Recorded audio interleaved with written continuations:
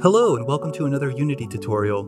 In this video, I'll show you how to set up directional sprite billboarding for characters, and this works whether you're using pixel art or any other kind of 2D art. In the sprite billboarding video, a lot of you were interested in this technique and requested I make a follow-up video about it, so here we are. I will assume you've already set up the basic sprite billboarding from the previous tutorial, so make sure you go watch that video first, link down in the description. Additionally, I've imported and set up a few things in this project just to make the tutorial scene a little bit nicer and easier to showcase. I've imported Unity's standard asset third-person controller and set up some animations for my player character here. I've also added some post-processing effects and made a sprite shader to work with URP lighting. And I've done a few other things like this throughout. You don't need to do any of this, I'm only doing it to better showcase the stuff I'll be showing you. If you already have a working project you want to use, or if you're following along with the last video, the stuff I'll be showing you should work no problem. Having said that, if anything else I'm doing here interests you, let me know for some future tutorials. And with all that said, let's get started. The first thing we'll do is a suggestion from a YouTube comment. Peter Wilczynski, sorry about my pronunciation there, suggested we change the sprite billboarding script to late update rather than update, so the camera is always updated first. This is a minor change, but I do think it makes sense, so we'll be using this idea going forward with these sprite billboarding tutorials, so thanks for the suggestion. Alright, with that done, let's hop into a sprite, where I've made an animated sprite to help us with this tutorial. This is Tutorial Slime. It has 3 animations, a front idle, a side idle, and a back idle. Our goal in this tutorial is to get it to display the right animation based on our angle of view from the player camera.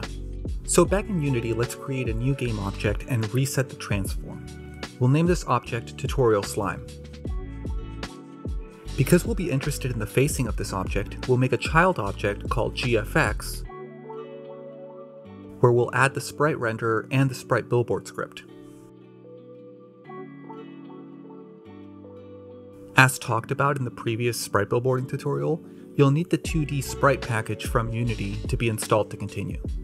So let's import our Tutorial Slime sprite sheet onto Unity.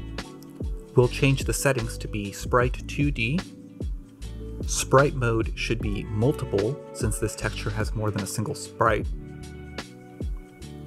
In my case, I'm using 16 pixels per unit, and since we're working with pixel art here, I'll be setting the filter mode to point and the compression to none.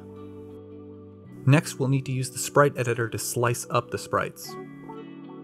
So in my case, I know my sprites are 16 by 16 pixels, so I'll be using the grid by cell size option.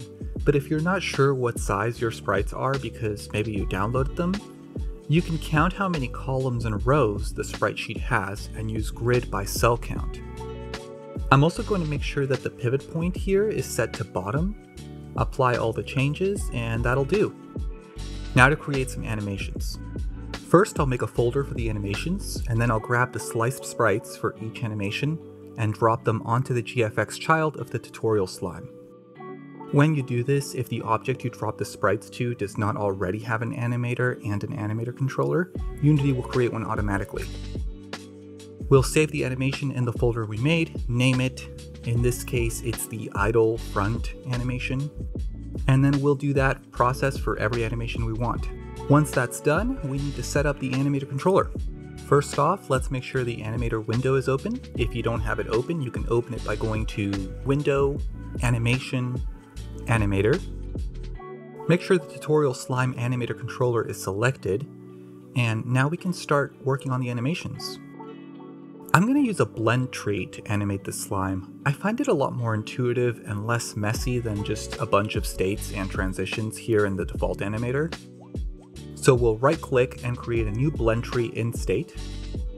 We'll also want to create a few parameters. So on the top left of the animator, we'll choose parameters and create 2 new floats. Move X and move Y. Next, we can select the blend tree and change it to blend type 2D simple directional, where we'll pass in our parameters. Now to add the animations we created as our motions for the blend tree. Click the plus icon and add motion field.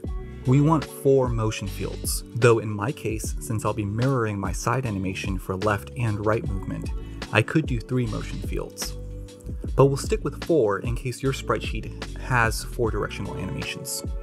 So what we're doing here is telling the blend tree what animation to play based on the 2 move parameters that we've created. So we want to set what those parameters should be in order to play that animation. For the front animation, we want a +1 on the Y with 0 in the X. For the back animation, we want a -1 on the Y and 0X. The X parameter will control the left and right animations. So we'll make Y 0 and make X positive and -1 in each of those. In this case, I've got this as the right direction and this as the left direction, which you can see highlighted in the blend graphic here. And that's really it. I find that to be so much better than trying to create a bunch of states with transitions, but let me know how you like to animate sprites in Unity. Of course, now we need to make a new script to actually set these parameters. So let's create a new script named Sprite Directional Controller and open it up.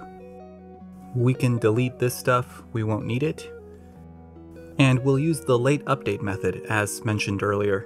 Before we start, let's think through what exactly we want. We want to determine what animation to play, or rather what value the move X and move Y parameters should have, based on the angle between the main transform of the tutorial slime and the camera. In my case, I have a third-person camera, but this will also work with first-person. So let's imagine that both the camera and the slime are on a flat 2D plane. Let's imagine the front face as a vector that points to where they're looking.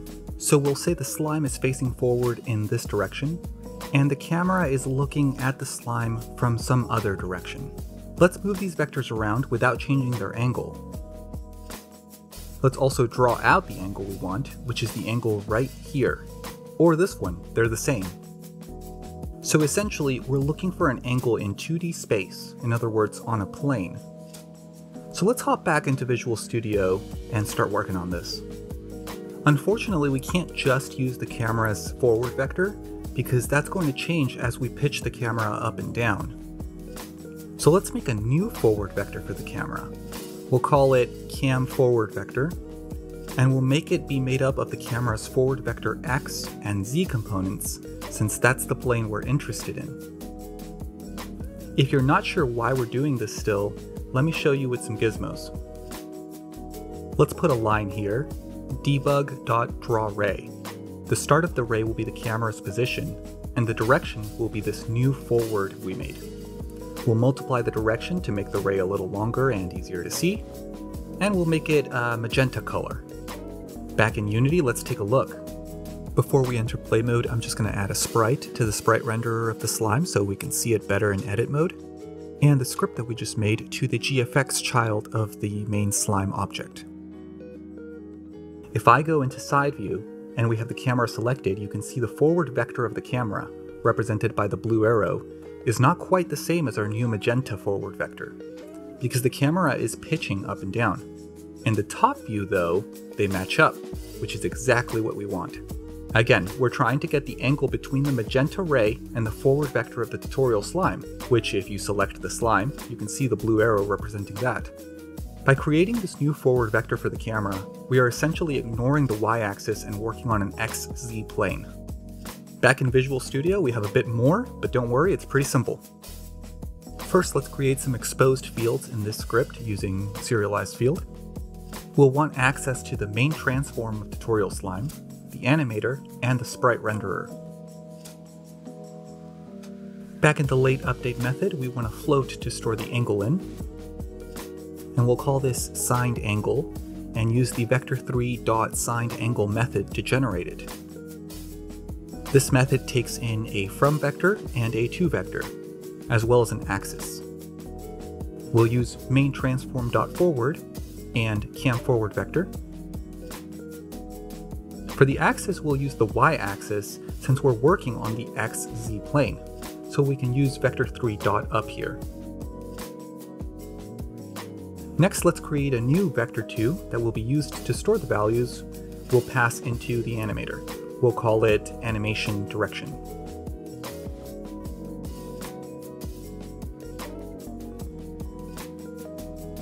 Let's also make a new float named angle that will be the absolute value of the signed angle.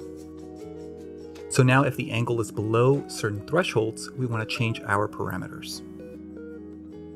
Let's create two new exposed fields, back angle, which will initiate at 65, and side angle, which will initiate at 155. So if the angle is less than back angle, we want to play the back animation, which is x equals to 0, y equals to -1. If the angle is less than side angle, we'll play the side animation, which is x equal to 1 or -1 and y equal to 0. A bit more on this in a minute. Else, we'll play the front animation, which is x equal to 0, y equal to 1. Now we need to pass in the animation direction vector into the animator. So we say animator.setFloat, because those parameters we made were floats. We need their name, and you have to make sure you type the name exactly the same here.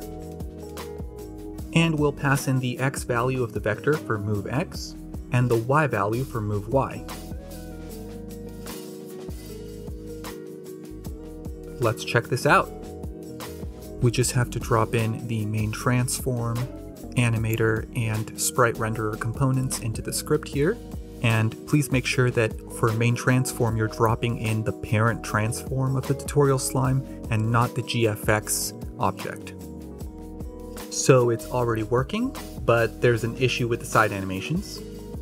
It's only playing the left side animation, but we want to flip it when we look at the slime's right side. Back in Visual Studio, this is a simple solution. If you were wondering why I bothered to use the vector3 signed angle method, which can return negative values, only to then get the absolute value angle later, this is the reason. We want the signed angle so that if the signed angle is below 0, in other words negative, we flip the sprite renderer X, else the flip should be false. Note that this will flip the front and back animations as well when the signed angle is negative. So if you don't want that, you could take this and place it inside the side angle view, and make sure that the front and back animations are not flipped, so that flips only happen on side angles. You could also change the sprite flip to actually pass in different values to the animation direction if you want a different animation for your left and right animations. You can mess with the side and back angle exposed fields if you want to change at what angle exactly those animations play. Your values should be between 0 and 180 for this.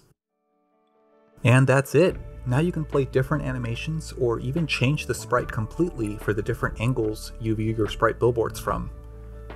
I hope you found this video helpful, and let me know if there's anything you want covered in another tutorial. I have a few ideas myself, but I'm always more interested in what people want to see next.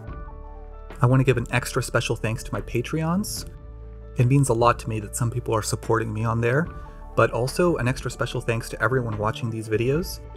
And I hope you'll leave me some comments with what you want to see next. But also, if you liked the video, hit the like button and subscribe to see more content. And as always, thank you so much for watching.